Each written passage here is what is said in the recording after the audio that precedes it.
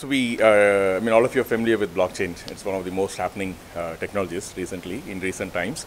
And so we started, about a year back, we started our executive education initiative of the institute. So where we said, like, wherever we have some deeper knowledge, most of our research labs engage in in different technology areas. We have about 20 odd research centers on the campus.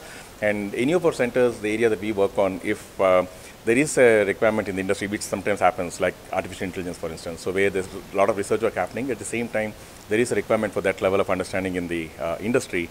So we said, like, those are the ones that we will take up and then do an executive education program, which is delivered by our faculty with lots of hands-on and other exercises. So late last year, we announced the first executive education program, which is on artificial intelligence. And that's been doing well. We've had 2 rounds of 2 batches each. And the current second round is just kind of almost getting completed. It's happening here in Bangalore, but the first round happened in Hyderabad. And so that's continuing, and then we see a lot of opportunity for blockchain as well. We recently announced a research center of excellence in blockchain, which is funded by Ripple, one of the American technology companies in the blockchain space. So they have funded research centers in 17 universities across the world, including the likes of MIT and Princeton.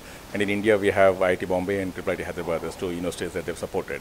So we're kind of bringing together all the work already happening in blockchain under this COE. And we felt it is very appropriate that we also launch an executive education program that's going to be delivered by this research center of excellence. So that's the event today.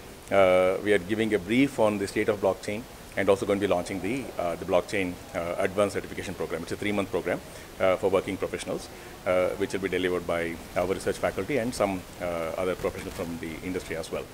So that's the program today. We are just announcing the program.